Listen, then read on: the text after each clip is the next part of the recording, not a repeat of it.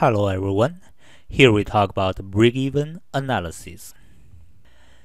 In business planning, it is useful and necessary to determine the number of units you need to sell to cover the costs, or the number of units you need to produce a target profit. Analyzing the relationships among costs, volumes, and profits is an important technique in determining the number of units you need to produce and sell, the price to charge, the costs you may incur, and the profit that results. Here is an example of a small business. Eric is planning to set up a business to make and sell wooden birdhouses. To determine how much profit he would make, Eric calculated his income based on different number of birdhouses sold. The brief information is shown on the chart below. So we can see the scale of the production level: 0, 10, 20, 30, 40, 50. And the corresponding revenue, costs, and the income all calculated in this chart. We can see the workhouse costs: 400, 400, 400, all the way. The whole row, the number is not changing. That means this part of the cost not changing with the quantity of the products. So in that case, we call it fixed cost. So this cost must be something like a rent for the workshop, for the working space. So no matter how many you produce, you use the same space. So the rent is not going to changing with the quantity of the production. And we can also see that material and the supply, that part directly related to the number of the quantity. When you produce more and you need more material and the supplies, it costs more. So this kind of cost we call the variable cost. And in the chart, we can also see the revenue related to the number of the production as well. And we can see the relationship. We can figure out 300 divided by 10 give you 30. 600 divided by 20 give you 30 as well. So that's the potential information carried. Eric planned to sell the birdhouse at a price $30. So in that case, if we use X to represent the quantity of the products of the number of the birdhouses, then we have total revenue 30x. 30 multiply quantity.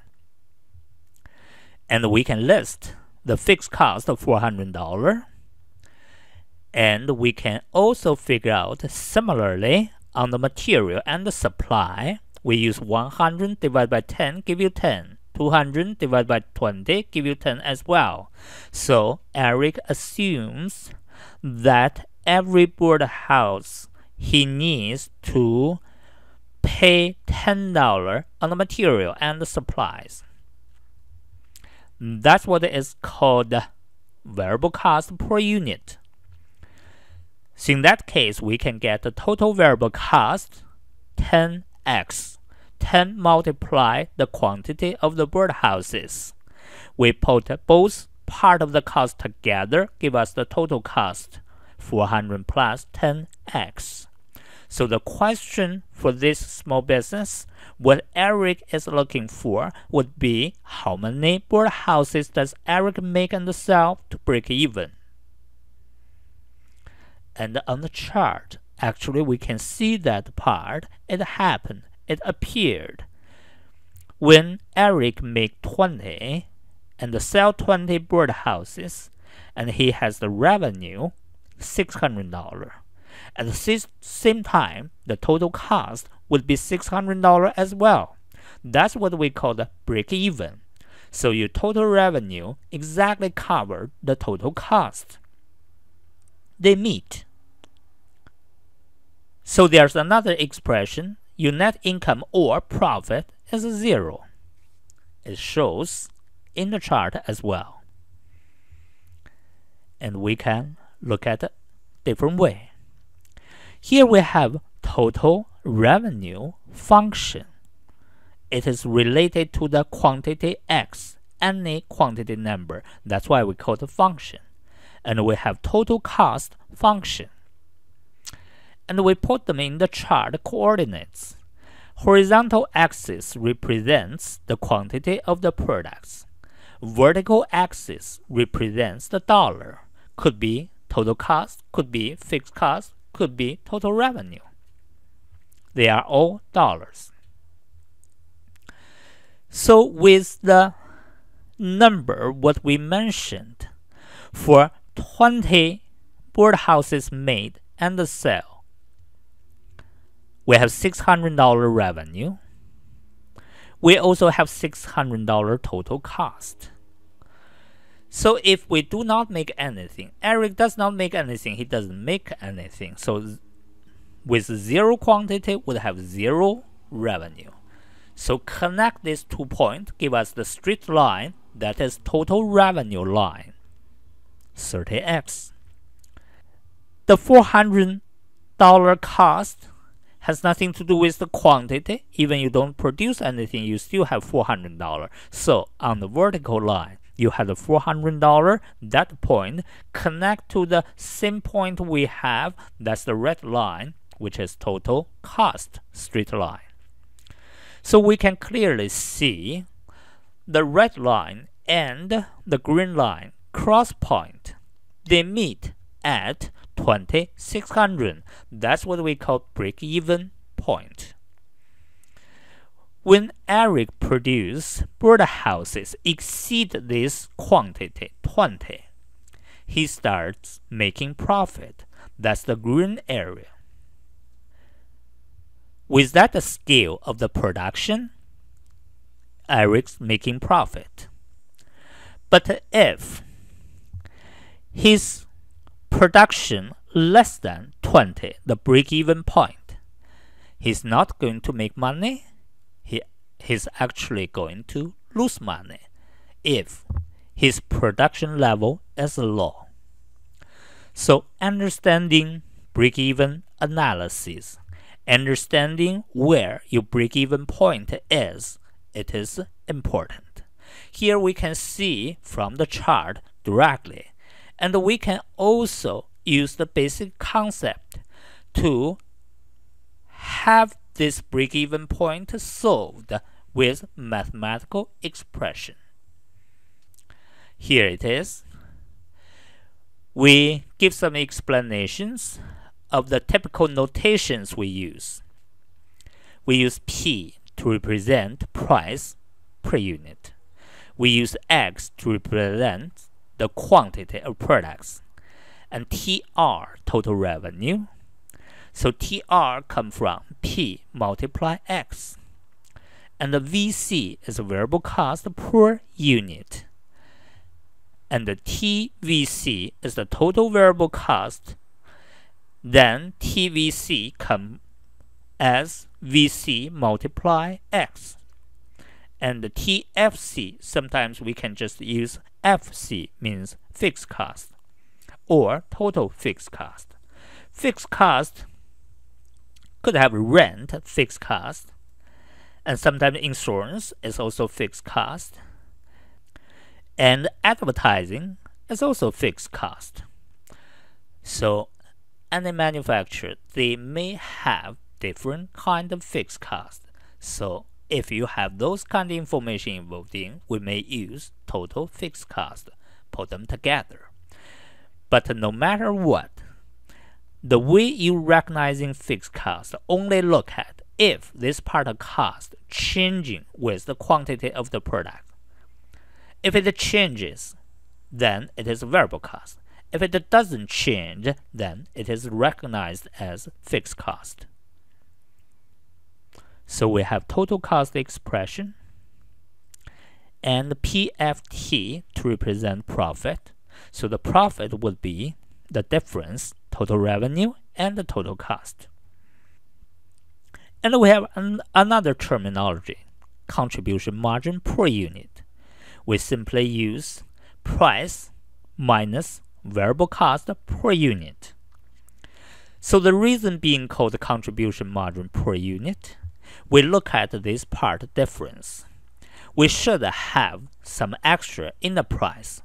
If you do not have extra part, that means the manufacturing even cannot be run because your price cannot even cover variable cost. That means you cannot pay labor, you cannot get enough material, so the producing would be ceased. That's not going to happen. So normally, if the business is going, so you should have the price cover the variable cost, and you have a little bit extra. So the extra is the difference. So the difference will be contributed to cover the fixed cost. That's why it is called the contribution margin. If we put them all together, that would give us total contribution margin. So that's simply called contribution margin. Come from the total revenue, take out the total variable cost. So this gives us how much we can use to cover the fixed cost.